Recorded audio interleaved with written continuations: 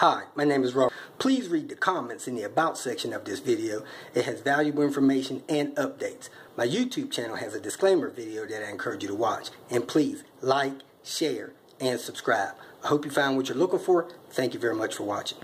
Kind of stuck here at the VA dealing with my allergies, so I'm going to kick it off with a little bit of story time. The story is kind of a learning process for me because it was a dangerous situation with a braking episode I had, and I wanted to kind of share it with you guys, bring you up to date, hopefully help you learn something, and we can all be safer for it. It was late spring, 7 years ago. I had recently purchased my 1995 Volvo T5R. I got it home from Queens, New York, got the timing belt changed, was tinkering with it, about to take a trip to Charlotte, North Carolina from Little Rock, Arkansas, and I noticed the brake pads were about gone. So I ran down to the local O'Reilly's parts store, grabbed a set of pads that I planned to have only on the car temporarily, and installed them and took off on my way. I did not have an issue until I was actually on my way back. On my way back, going through the Memphis, Tennessee area, somewhere right before Memphis, I think. It was getting dark. I was coming down the fast lane, about the speed limit. Most of the cars was in the slow lane. So as I was passing by the vehicles in the slow lane, one of them came out into the fast lane. I had to hit my brakes kind of fast because he kind of darted out right in front of me. So I slowed down probably 10 miles an hour, kind of quick, had a good press on the brake. So there was a little bit of gap, a second or two later, in the other lane. So I switched lanes and made an attempt to pass that vehicle and get back in the front of it. Well, about that time, the vehicle a little bit further up started braking, which closed my gap. I didn't have enough time to make it. After hitting the gas, I had to hit the brakes again, probably 30, 40 seconds later, to get that car slowed down. And I slowed down, got back in the fast lane, and after that vehicle got by the other vehicle, I dropped back to the lane, I hit the gas, and lo and behold, the car in front of me changed lanes into my lane, and I was on the gas, so I had to go for my brakes again. So this was 3 quick sessions of heavy braking, not going down that far though, from 10 miles an hour slower, another 5 or 10 miles an hour slower. But this third time I hit my brakes, I felt the brake grab just for about a half a second, and then they just totally let loose. I had total brake failure, and the car in front of me was slowing down, so I actually had to take the shoulder to avoid hitting that vehicle. With these vehicles getting in front of me like that, frustrating me, man, I'm just glad I didn't have a firearm. I was hot. So after the car slowed down in the shoulder, I got back on the road, and I went by the vehicle that was in my way. Boy, if looks could kill, they got ready to die.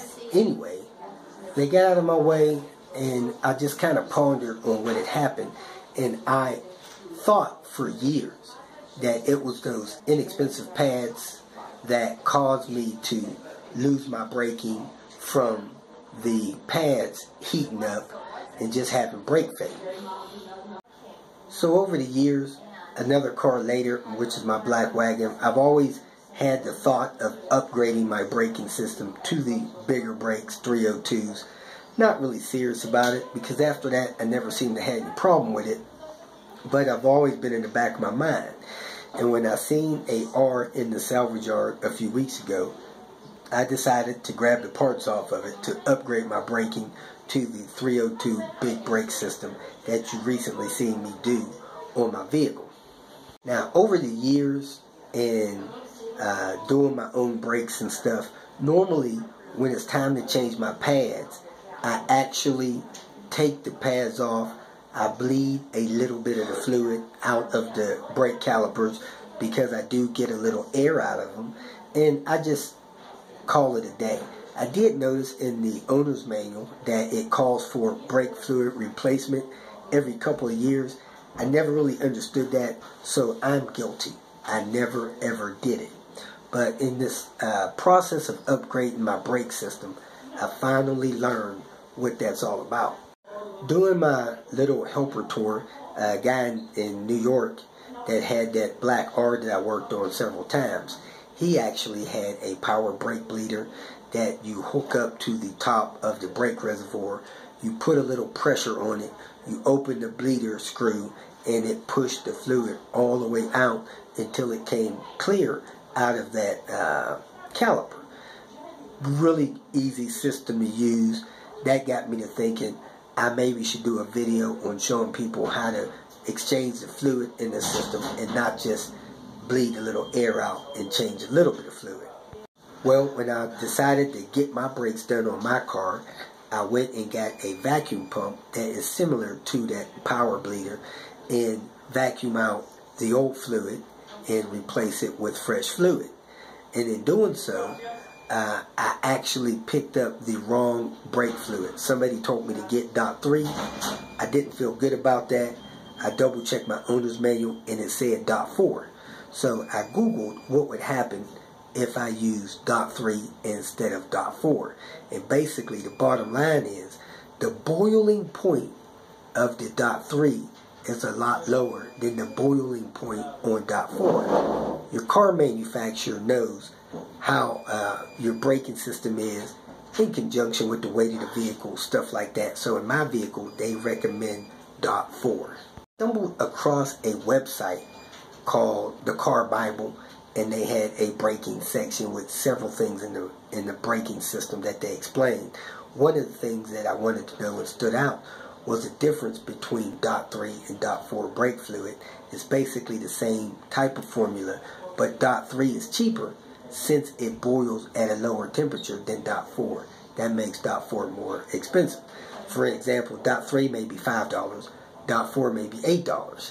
So it's almost half price. But do you want to jeopardize the safety of your braking system getting a cheaper fluid? The answer to that is no for everybody. What's another $2 or $3 when it comes to making sure you get your vehicle stopped and not having an accident? As I said in that video, you actually want to use the proper fluid. And the DOT 4, when it's brand new, the boiling temperature is about 450 degrees. On DOT 3, when it's brand new, the boiling temperature is about, 330, something like that. Now, as brake fluid is used, it is actually designed to absorb moisture in the system. So as things heat up and cool down in your braking system, it creates moisture and the fluid absorbs that moisture. And as your brake fluid is getting contaminated with this moisture, which is like water condensation, it actually becomes at a saturation point of 10%. At 10%, they consider the fluid wet. So your owner's manual and your manufacturer, they use the vehicle, they test it, and they figure out at what point is your contamination 10% water content, which makes it wet. That's the point they want you to replace that fluid. Right here in the owner's manual, it says that I should use DOT 4 or better type of brake fluid, and it should be replaced every second year or 30,000 miles. And if I'm driving under extreme conditions, towing, mountainous driving, etc., it should be replaced every 15,000 miles or every 1 year. So in my vehicle, they say 30,000 miles, it becomes wet. They want you to change that fluid. Because instead of my fluid boiling at 450 degrees, it's now boiling around 320 degrees. Well, guess what? Every 30,000 miles, it's getting wetter and wetter and wetter, thus lowering your temperature at which that fluid will boil. So, here I go. Boil, boil, boil, boil, boil. What's that mean to you? Well, what it means to you is whenever your brake gets hot enough to boil, that boiling process actually introduces air into your system.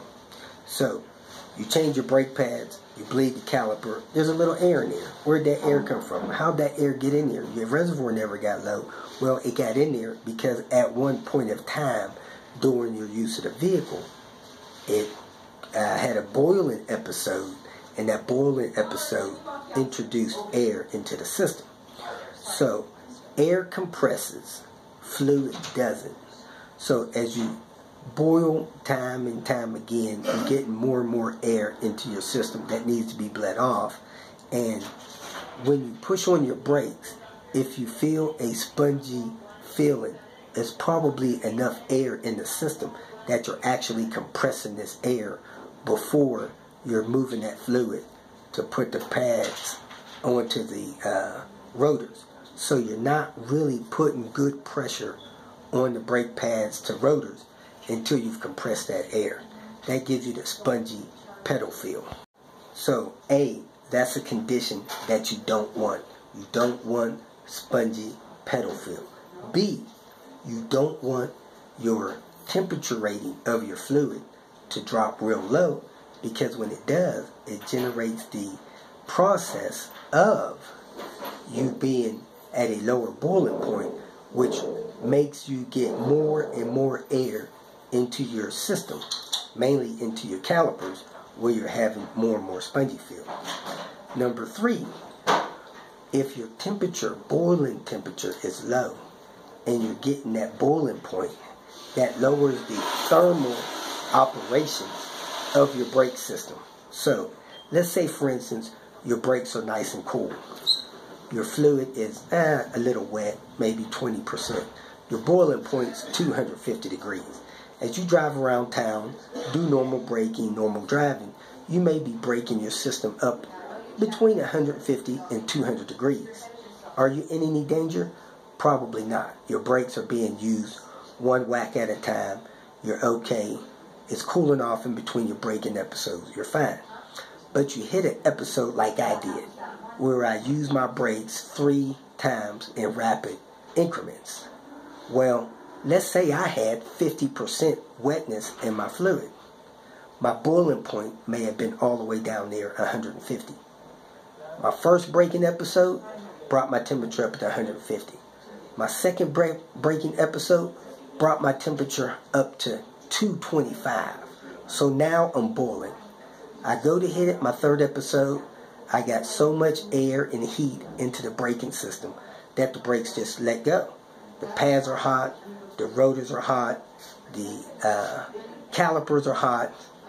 It takes a lot more force to put brake pressure on a boiling system versus a system that's not boiling.